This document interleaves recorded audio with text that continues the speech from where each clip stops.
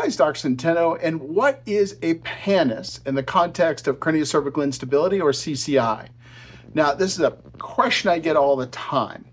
A Pannus is merely scarring of or inflammation of the area in the back of the dens. There's a bursa up there, and the job of the bursa is to provide lubricating fluid for head and neck motion.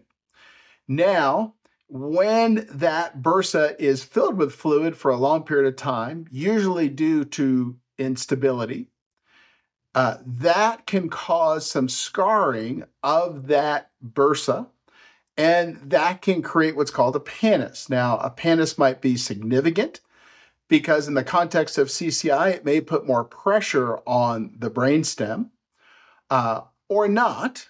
And it can also be significant because it means there's been a lot of bursal swelling, and swelling in the bursa in of itself can cause a pressure type headache.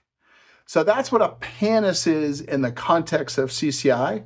Hopefully this helps you get a better sense of what that is and what it may mean for you. Thanks so much for watching, and have a great day. Hey, get this out to more patients by like, comment, share, subscribe. Thanks so much.